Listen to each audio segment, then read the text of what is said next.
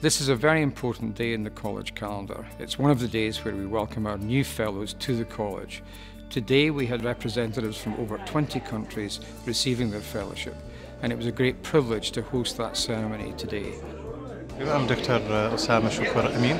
I'm a consultant neurologist from Iraq. I cannot describe my feelings. I'm totally speechless.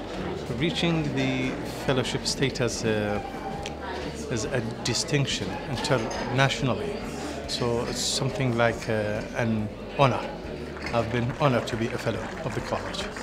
It was my dream since I was a medical student to be a fellow of the College of Edinburgh, specifically.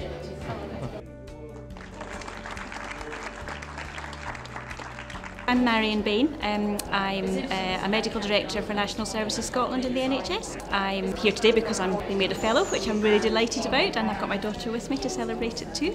It's really exciting. I'm very proud. It's nice to be able to be part of it, and we've got the rest of our family here as well, so it's really nice. Well, as a venue, I've been here quite a lot, and it's a great venue for meetings and for conferences. It's really good just to see what the college does. I see a bit of that, and hoping to see a bit more of that as well.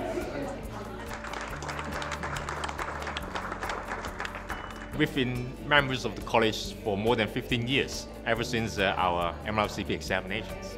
This is the first time we've been physically present for the college event. I think to be a fellow of it is a recognition of our professional achievement.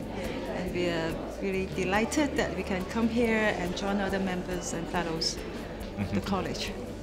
This evening we'll be welcoming the fellows and their guests and members of their family to the college for dinner.